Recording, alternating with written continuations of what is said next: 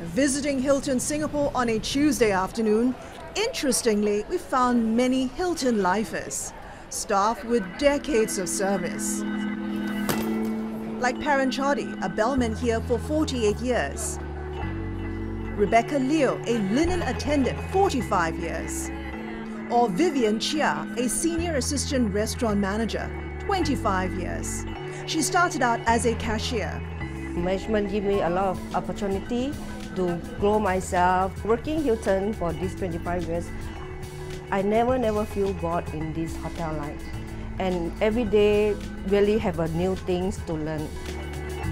Chia says she's given enough challenges to stay, expanding her skills, climbing up the ranks. My English is not so good and my computer is very poor also. But in Hilton, they give me a lot of training and send me go for the courses. Hilton, starting with its founder, is known for what's called distributed leadership, giving employees autonomy to think outside the box. There was one time, like a guest check-in, he was not really walking properly.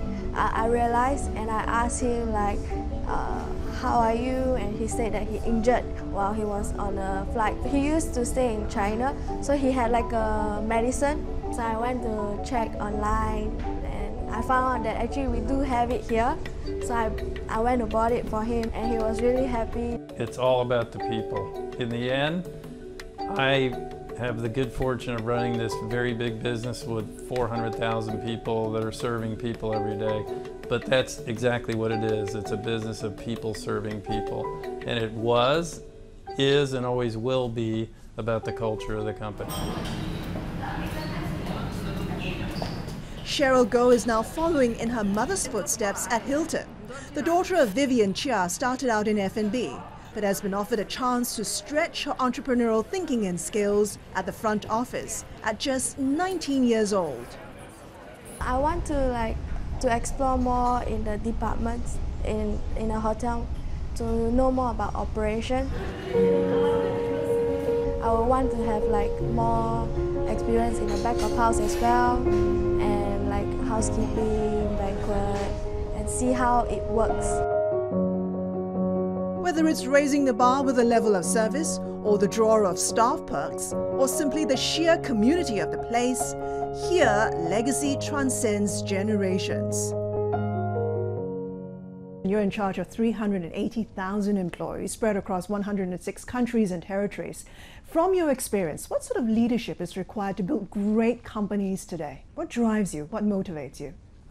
Impact. You know, if you had the opportunity to travel around and see the great things that we do and the effect that we have on people's lives around the world, customers that I get to interact with, hotels that I tour, and team members in the back of house whose lives we've changed, where we've given them opportunities and careers that have been built and families that have been, you know, sort of built around this business. It's awe-inspiring. It really is. I mean, it's, I feel like I'm a very fortunate person to be in the seat I'm in.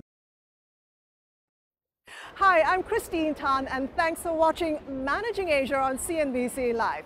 You can check out more of our great content by clicking on the videos on screen. And don't forget to subscribe to our channel for the very best in feature programming. Thanks for watching.